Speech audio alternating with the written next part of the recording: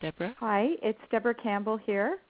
I would like to welcome everyone to our first Allied Health Professional webinar for 2015. I want to take a moment to thank Marie-Andre and Lauren for organizing this webinar, and also to welcome Lynn Charbonneau, who will be joining Marie-Andre as our Allied Health Professional representative on the Educational Committee for the Canadian Heart Rhythm Society. Our webinar this evening is titled Cardiovascular Implantable Electronic Device Infections from Treatment to Prevention. It gives me great pleasure to introduce Suzette Turner, who is our presenter this evening. I guess it's afternoon depending on which time zone you're in. Suzette is the nurse practitioner for the Arrhythmia Service at Sunnybrook in Toronto. For those who do not know Suzette, she is a very dedicated and a well-respected professional who always has her patients at the center of the care she provides. She has completed a lot of work on improving device infections at Sunnybrook, and she has been more than willing to share her experience and expertise. Suzette, on behalf of the Allied Health Group, we want to thank you for presenting this evening. Thank you very much, Deborah. Thank you all for joining us. And as Deborah mentioned, I'd like to speak to you about cardiovascular or cardiac implantable electronic device infection from treatment to prevention. So I have nothing to disclose, and I would like to just mention briefly here that a 3 years now, in January and February issue, Aging Well, a journal put on by the AMDA conference, had on its cover page, Infection After Implant, Cardiac Devices Warrant Vigilance. So it's gone mainstream. Just like to talk to you about the learning objectives for today, and I would like to spend some time reviewing the clinical manifestations of cardiac implantable electronic device infections, review the risk factors, discuss the pathogenesis, determine diagnosis, discuss preventative and treatment strategies, as well as review current and emerging therapies in the prevention of cardiac implantable electronic device infections. So I'm showing a slide here that's probably well known in the community about the increase in the infection burden for pacemaker and ICDs. And this was published in 2011 in JACC by Greenspun and others. And you see here over 504% increase in defibrillator infections, as well as overall 96% increase. So we have something here to work on in terms of what we're doing for and to our patients. So the types of infections that we see in our patients are mostly primary infections. That is, the device pocket is the source of the infection.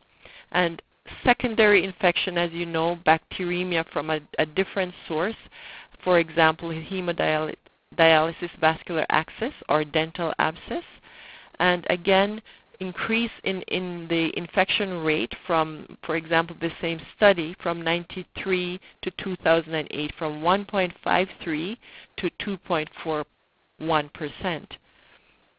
So the risk factors for cardiac implantable electronic device infections, of course, we know advanced patient age, comorbid conditions such as diabetes and renal failure, immunosuppression, anticoagulation, fever within 24 hours of implantation, presence of catheters such as hemodialysis catheter, postoperative hematoma, or long-term corticosteroid therapy. In terms of procedure characteristics, we know that lack of antibiotic prophylaxis will increase the risk of infection for our patients. Recent device manipulation, for example, generator change or lead revision, presence of abandoned leads, number of implanted leads, so the more leads you implant, the more the risk of infection increases. The amount of indwelling hardware, there are some people who have remote to the device pocket or the leads, for example, your knees or clips in your brain. So the more hardware you have. Temporary pacing before permanent device placement. Device replacement or revision. Smokers, physician experience, all are risk factors for infection. So I'd like to start by asking you a question. What is the procedure considered to have the highest risk of infection for cardiac implantable electronic device patients? Is it the first implant, upgrading, replacement, or revision? So we've just gone over that, and if you chose revision, you would be correct. This study done in case series done and evaluated in Europe, published in Europace in 2012, shows clearly here that there is an increased risk of infection for replacement. A close second is revision, and of course upgrading or first implant. So then which of the following are risk factors for device infection? Is it generator change, physician experience, presence of temporary pacing wire, long-term corticosteroids, or congestive heart failure? If you responded all of the above, you would be correct. And again, another study from Europe, a lot of studies out of Europe regarding infection, shows that there's an odds ratio of 15.04 for early reintervention, as well as corticosteroid use 13.9, and renal failure 11.9. Of course, all of these are odds, increases your odds of developing an infection, but it's of note that early reintervention, corticosteroid use, and renal failure increases your risk. So why is this happening to our patients? And I'd like to spend a few moments here talking about biofilm. You probably heard a lot about this, but this is certainly one of the more important phenomena, and we haven't heard a lot about it prior to the last 10 years, but now it's everywhere. And where do you have biofilm? Something like your dental caries is a biofilm, or that slime that we see on ship hulls, for example. And what happens is you have your planktonic, as in stage 1, planktonic single-cell bacteria coming together, forming communities, coalescing, feeding off even the dead material, forming the slimy zone protective barrier, reproducing, and in the process changing even their DNA. So what you have are very difficult, slow-growing, multicellular bacteria that is very hard to treat. It is even said that for antibiotics to be anywhere close to be effective, we would have to be giving 500 to 5,000 times the dose that we're giving now. So this whole process of biofilm formation, which is what puts our patients at risk, is a very, very detrimental thing. And so we need to be vigilant in the way we assess our patients and or evaluate their risk for infection. How does it happen? Here, for example, Sohail in his poster in 2013 shows the bacteria being released into the bloodstream, and of course that slimy extracurricular matrix breaking off, forming clumps, and of course going to other parts of the body, of course exposing you to risk of bacteremia and even more complications. So in terms of the evolution, here we have thinning of the skin on the left. You see that there is like a dimple and eventually exposure of the device. Very detrimental to our patients. So what is the most common organism? Is it MSSA, MRSA, coag-negative staph, Escherichia coli, or Streptococcus? If you guessed coag-negative staphylococcus, you would be correct. And in fact, staphylococcus, approximately 70% of all infections are related, whether it's coag-negative, methicillin-sensitive, or methicillin-resistant. And of course, there are others like your gram-positive, gram-negative, your polymicrobial, your fungal, and your culture-negative, those pockets. How is the diagnosis made? 70% of the time, you will see it in the patient's pocket. So in the pocket, you will see some purulence or inflammatory changes, tenderness to persistent pain, or loss or thinning of the subcutaneous tissue as previously demonstrated. You'll also have, in terms of deeper infection, a little bit more subtle at times, but it can involve the transvenous portion of the lead, where you have valve endocarditis, right or left-sided, fever of undefined origin, or vague symptoms of malaise, fatigue, and anorexia. So again, Sohail in 2007, an older slide but still very relevant, showing that 70%, whether it's 52% of the pocket alone or pocket with bacteremia is in the 17%. So we need to be vigilant with our device pockets. In 2010, the American Heart Association created a scientific statement regarding the management of device infections, and this was from Badur and his team. And some of the highlights of it is that in terms of diagnosis, all patients should have 2 sets of blood cultures. The pocket also should be cultured if there's an opportunity for that. And patients with positive blood cultures who should have TEE. This is not always feasible, fiscal restraints or just availability of machines and physicians to do it, but it is the most sensitive test. And all adults suspected of having infection should undergo TEE to evaluate the left-sided heart valves. There's a Class 2 benefit that all patients should at least be seen by an ID doctor. This is what we do at our facility here. And in terms of Class 3 benefit, never should the pocket be aspirated. You'll find from time to time people wanting to do that, or people new to the ID service will come ordering things like this. It should never be done.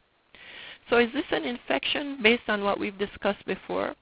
By all intents and purposes, you can see here fat necrosis, so the dimpling of the skin. So yes, this is an infection. Or is this an infection? You can see the pus along the suture line here. So obviously an infection.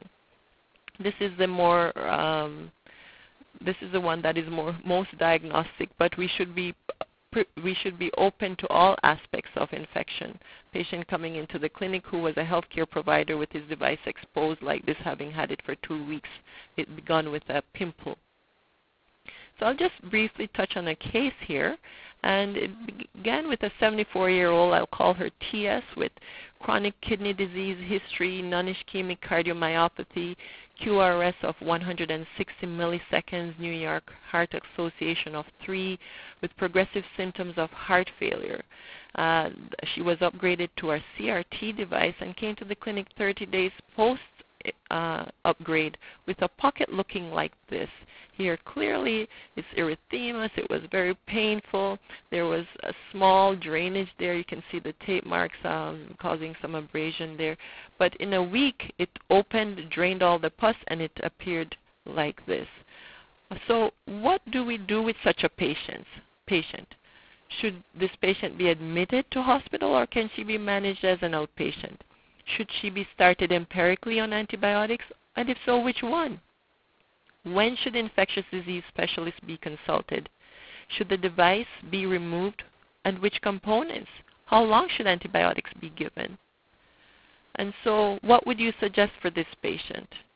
Would you close the wound and antibiotic if evidence of active infection?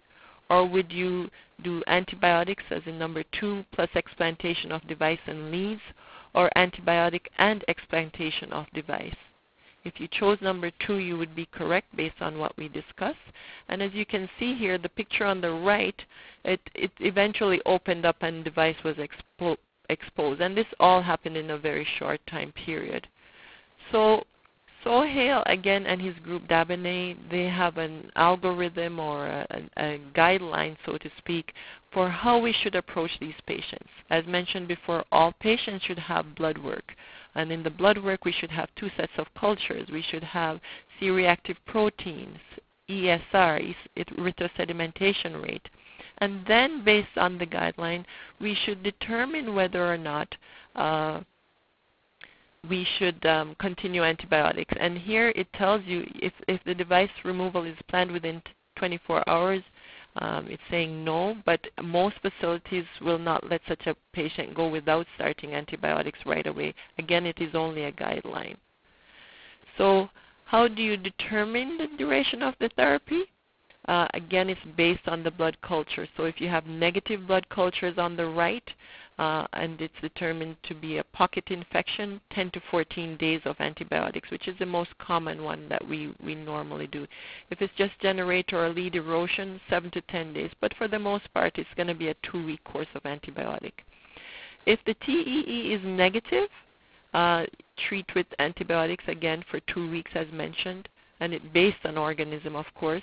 If there's valve vegetation, now we're talking about more complicated treatment courses of 4 to 6 weeks. So the disposition here is individualized, admit when you have systemic symptoms, dependent or with signs of device exposure. TEE as mentioned, if cultures are positive, and this is more sensitive. Blood work including inflammatory markers, ESR and C-reactive protein, blood cultures ×2, swabs for bacterial culture if there is purulent drainage, ID to advise re-antibiotics and or removal, and of course as people in the taking care of patients pretty much know the routine after you've seen it for a while, but for completeness, we need ID consult in terms of direction for antibiotics. Patients are getting more complex with more complex comorbidities, and sometimes what is the basic needs a little bit of monitoring, especially in patients who are MRSA for vancomycin and so on. So we need pharmacy involvement as well.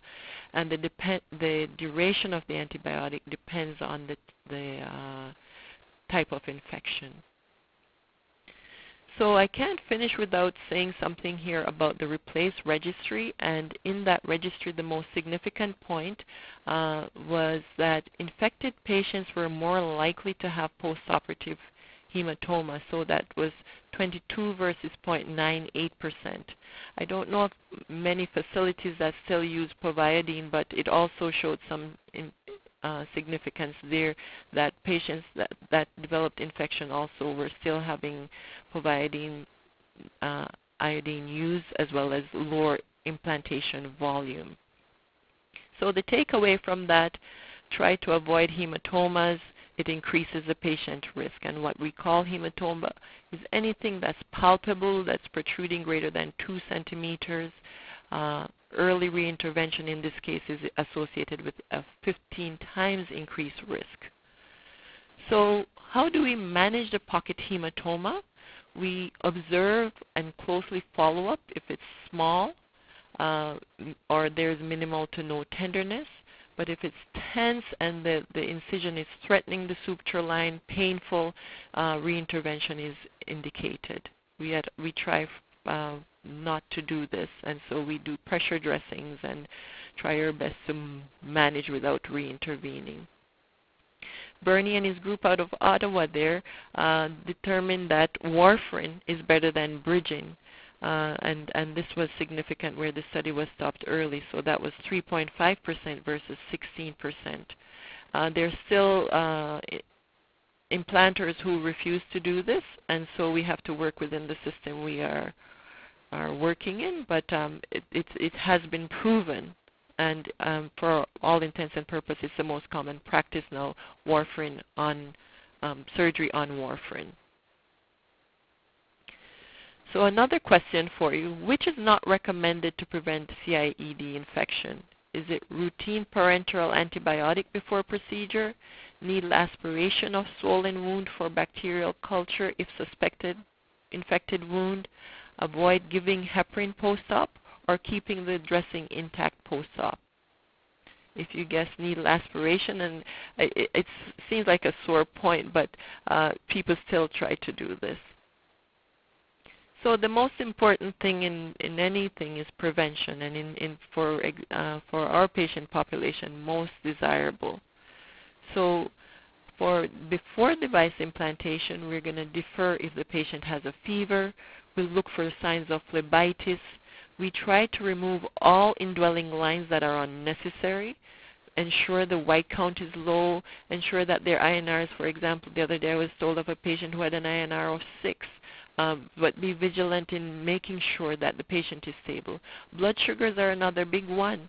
Sugar near the skin, bacteria likes that. So we're going to optimize blood sugars before the patient goes in for surgery. Of course, antimicrobial prophylaxis and hair removal immediately before the procedure. Skin cleansing with chlorhexidine, again proven better. It's fast-acting and it has a residual effect, unlike povidone, not disabled by blood, and it must dry before starting skin incision. An old study by Alexander, and it's 1983, but you see again on the right where Clipper AM of this procedure is much better than, say, the PM before. So something to inform all our care providers. Prophylactic antibiotics, again, Ancef 2 grams is standard 60 minutes before procedure.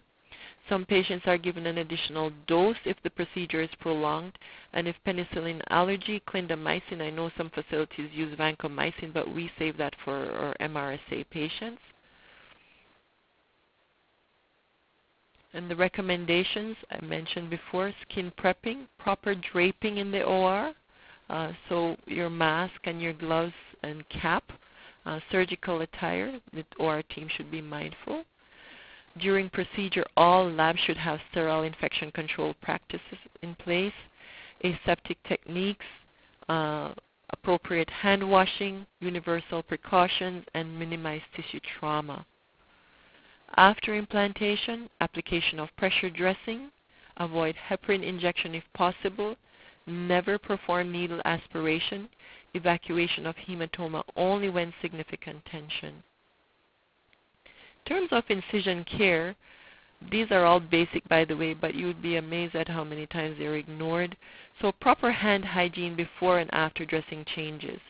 Protect with sterile dressing. Now, there is no evidence, no research that's been done for this, but because of the potential for contamination of the site, we cover it with a sterile dressing. We educate the patient and family regarding proper incision care, post-discharge surveillance for up to 1 year, and we describe all the characteristics to the patient and compare clinical evidence and guidelines as well in terms of patient care. Secondary prophylaxis, not recommended. Recommended only if the patient has incision and drainage at other sites, as in, for example, an abscess, or patients with residual leak after device placement for attempted closure, as in ASD, PDA, or VSD. So to remember the 4 moments of hygiene at our facility, we have 4 moments. I'm made aware that there are some facilities with 5 moments. Wash your hands before entering the patient's room, before doing any procedure to the patient, after body fluid exposure, and after patient environment contact. There are, of course, new and emerging technologies. The antibacterial envelope, which now is resorbable, gene and cell transfer, which still has a way to go, the wearable cardioverter defibrillator. I noticed at HRS they spoke a lot about these, especially for patients with infections, rechargeable generators, leadless pacing system, and of course the subcutaneous ICD that avoids the transvenous leads, and the biological pacemaker. So I mentioned before about Tyrix, and here it shows just the changes over the 9 weeks that it takes to resorb the envelope. And so we're waiting now on clinical trials. The RAPID study, that is a randomized study, because up to now this is for the Tyrix pouch. There were no randomized study, a very large worldwide study to demonstrate the effectiveness of Tyrix absorbable. And another large study that we just finished with over 11,000 patients is the PADDOCK trial. And we studied centers and not patients. The recruitment is completed, so we're just waiting for evaluation of data. We're waiting for that because it explored a lot. It explored post-procedure antibiotics, intra-procedure wash.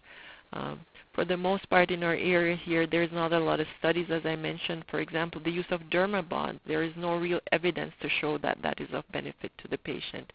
The use of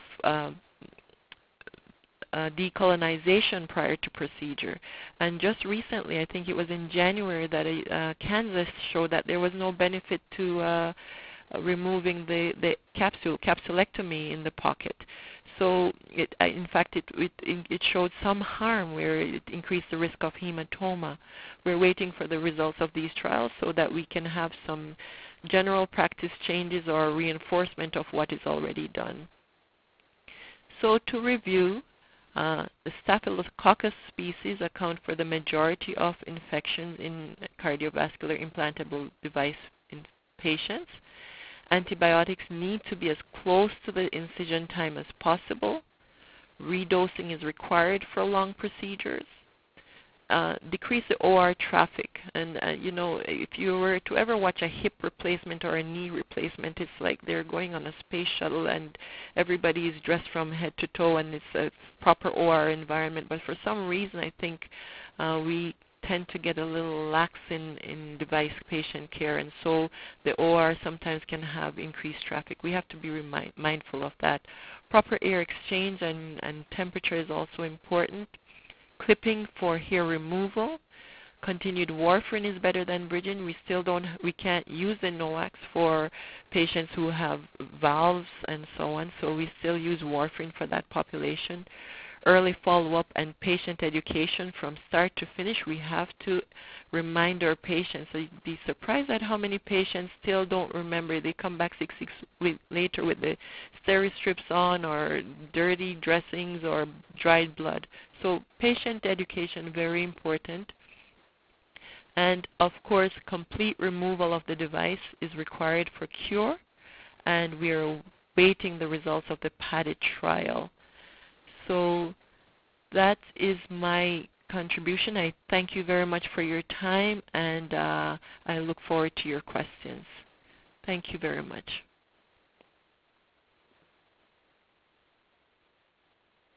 I'm finished. Any questions? Hi, Suzette. It's Deborah. Hi, Deborah. I have a question, and we've just started doing this recently in our clinic. They're not deep infections, but do you have much experience with honey patches? No, I heard someone from Michigan speak about that, and I don't have any experience. I was surprised actually, because I was thinking honey would, increase the risk of bacteria and device and exposure to that. But no, I'm sorry, I don't have any experience with that. Does anyone online have any experience with that?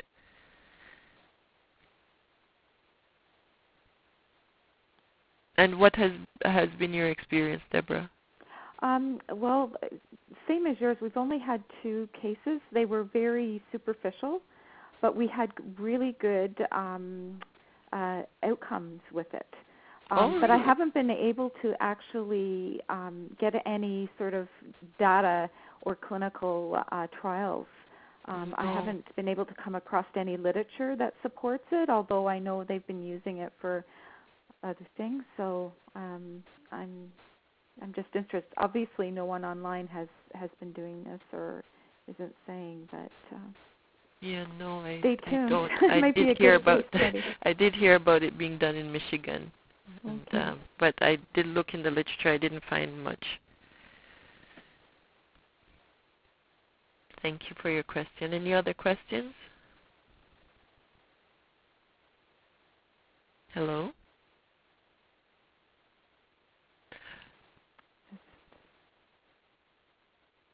I think that's probably it, Suzette. No one's... Okay. Well, thank you all very much for your attention, and thank you for taking the time out of your busy schedules to listen to this presentation. I look forward to having your feedback, and have a great day. Thank you.